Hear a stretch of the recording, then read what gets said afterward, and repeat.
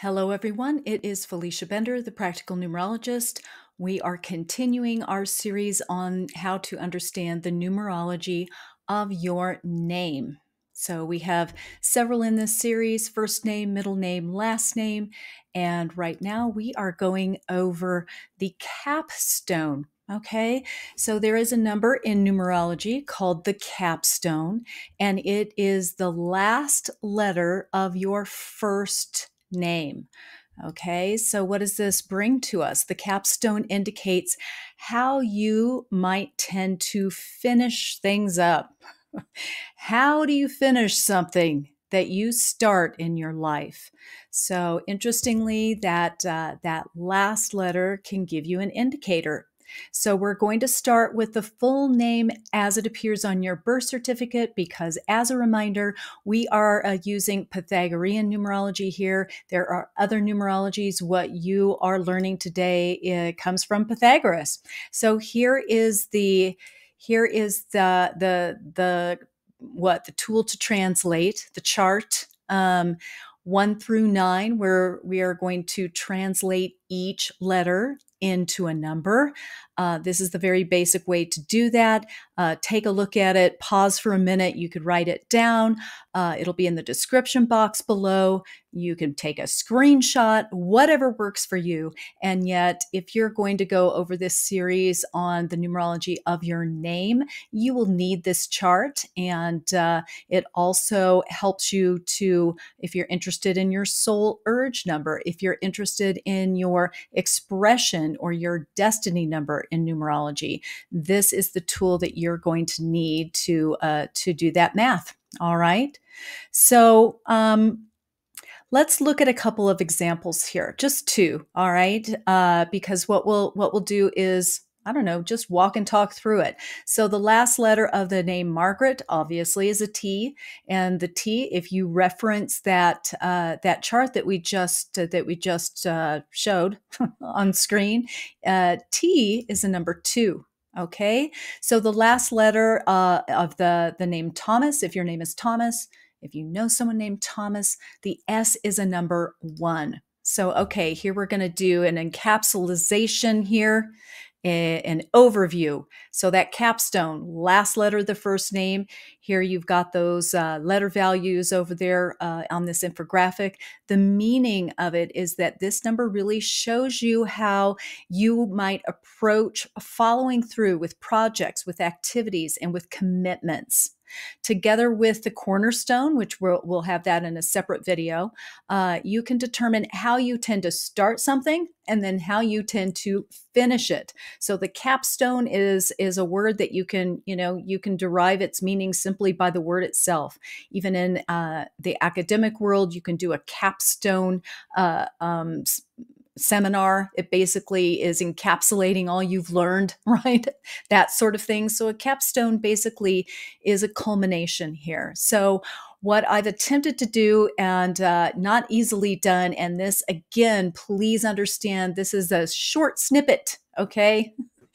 Numerology has depth and breadth that is really phenomenal. So we're taking it in little bits and bites. So if you look here and look at the last letter of your name, if it's a 1, it's about all of the attributes of the number 1. It's assertion, independence, leadership, originality, pioneering, right? The 2 is about relationships, sensitivity, intuition. Learning how to really galvanize who you are and from the inside out, right? Because the 2 tends to have tendencies to be more of a peacekeeper, more of a shapeshifter in terms of pleasing others.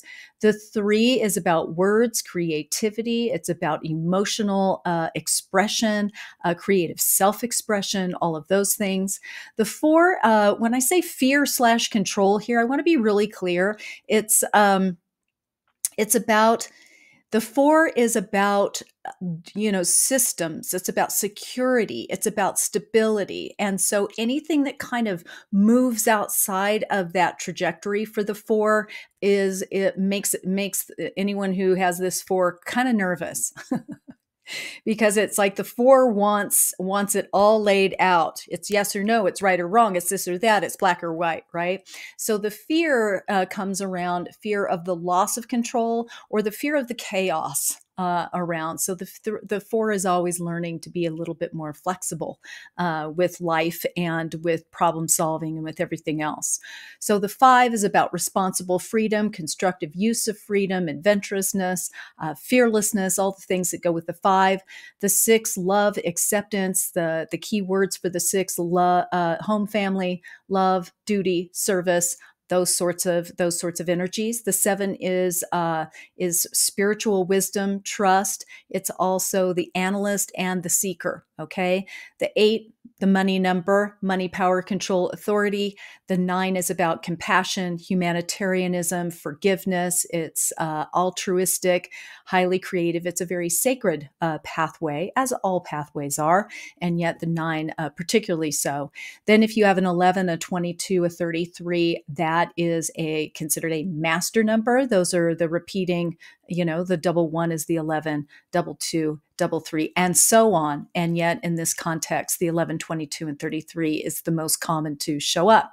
So again, if you take a look at this, it'll give you a basic idea about how you may tend to finish something. So if we were to do just again a brief example with Margaret, she has the capstone is a 2. So ultimately, this would indicate that she completes her projects, the actions, experiences that she has with the good of everyone in mind. She's sensitive, intuitive, and is focused on keeping the peace. She's very loving and supportive. Now, always, always remember that in numerology, we're always going to have some more substantial challenges in those areas that we're working with, right? And that we're working on and working toward. So whenever I talk about these things, really always keep in the back of your mind that it could be just the opposite. So I know one Margaret in particular who had kind of a surface level of this, and yet underneath it, it was a little bit of the opposite. So again, we have to also understand that that's part of the process of life. We don't get plopped in on planet Earth being these perfect little beings. How boring would that be? So we always have to take that into consideration for both ourselves and for others, right? For other people, it helps us really understand other people better as well. So if your name is Thomas, that last letter is an S. The S is a number 1. He might complete projects, the actions, the experiences that he might have with the desire to win, to be in the lead. He is ultimately confident, innovative, and is focused on obtaining his own wants and needs. And he's independent and, in the scheme of things, a little bit disruptive, hopefully, in a positive way. Once again, we're going to be working with the opposite whenever it shows up. So to close, in conclusion, so the cornerstone indicates how you start things. You can take a look at that video. And the capstone indicates how you finish it.